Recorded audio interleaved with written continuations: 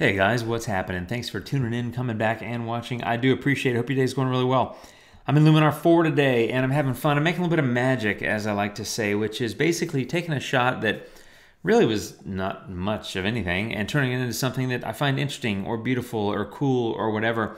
And that's easy to do, and it's quick in Luminar 4. So let me show you my photo. Here it is, something from the Loire, if I said that correctly, Valley in France, where they have all these chateaux. Stunningly gorgeous place.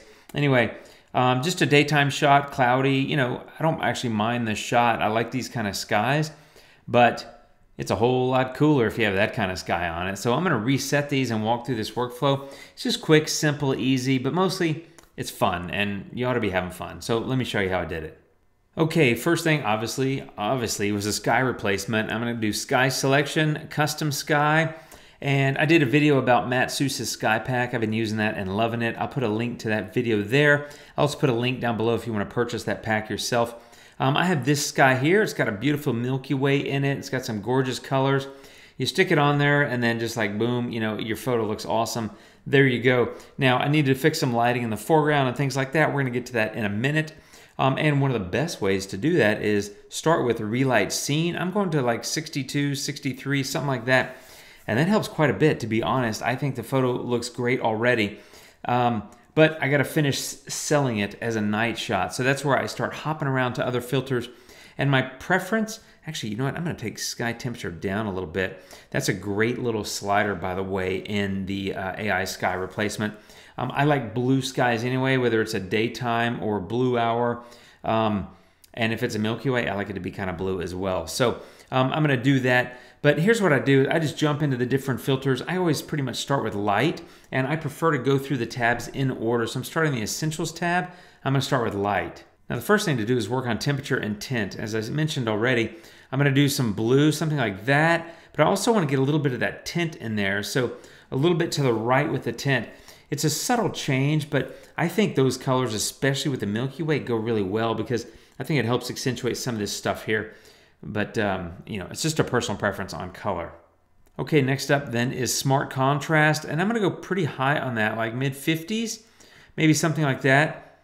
I think I'm going to bump up the highlights just because I kind of want to pop those, you know, little pinpricks of light that are in the sky. But I'm going to take the shadows down because, you know, I'm not really done sort of selling it as a night shot. It's still too bright in the foreground. We're going to fix that here in a minute. But I think already the photo is looking a lot better. I mean, certainly compared to the original, I think we've come a long way.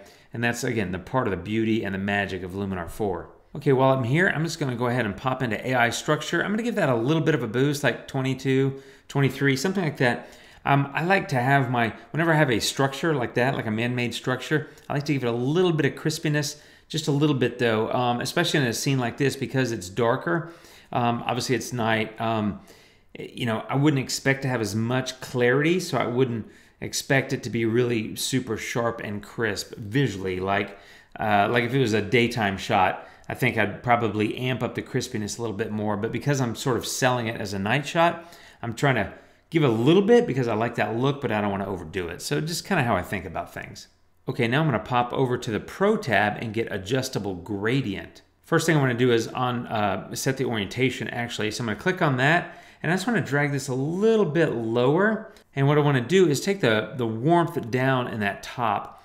And again, I'm just kind of selling it as a night shot. I think it ought to be a little bit cooler looking overall. And I just kind of like that color or tint, or temperature, I should say. That temperature is kind of my preference for night shots. Then I'm going to go into bottom, make a couple of adjustments here. First one is the exposure is just way too bright. So I'm going to pull that down pretty significantly. I'm going to go like 75 or something. Because again, you know, you're expecting it to be dark. If you've got a Milky Way like that, you're expecting a dark photo, and frankly, it's probably not quite dark enough. So I wanted to darken that quite a bit. Then I'm going to take these shadows down. I want to pull those down a little bit. Again, just trying to do that, you know, create that night, or the perception of night.